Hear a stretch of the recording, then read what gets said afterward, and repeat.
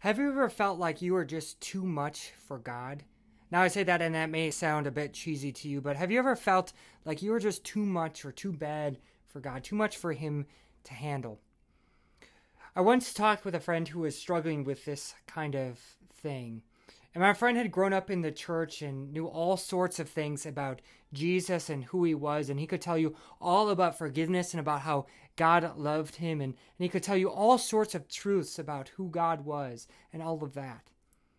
But my friend revealed to me something pretty important.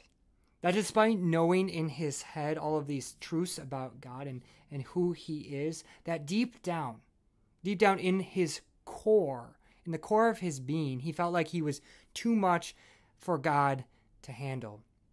See, growing up in the church, he was acutely aware of his sin. He was hyper aware, hyper sensitive to the sinful and evil desires that lay deep down inside of his soul.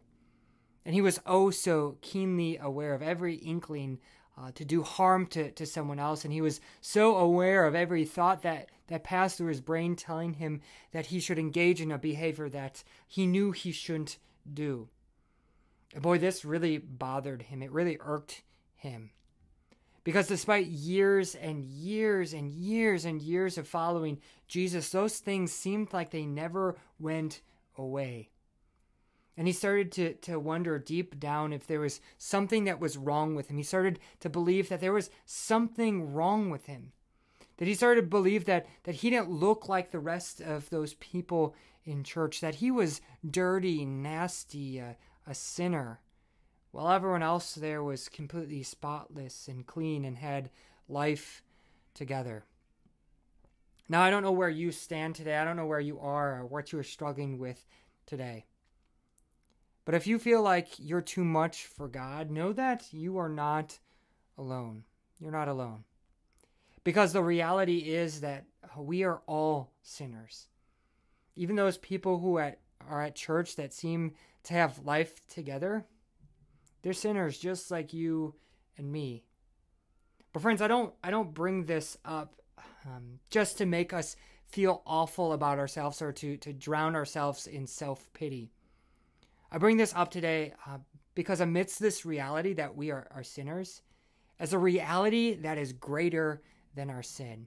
And it is a reality that is brought to us, given to us by God's Son, Jesus.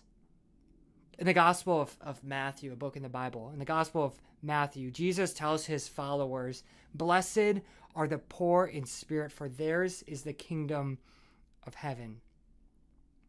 In other words, blessed are those who recognize their moral failures. Blessed are the people who mess up. Blessed are the people with struggles. Blessed are the broken and the hurting and those in pain. Blessed are the sinners. Blessed are the sinners. Now that may sound a little odd, but friends, the reality is that Jesus loves and forgives sinners. That's right. Jesus loves sinners.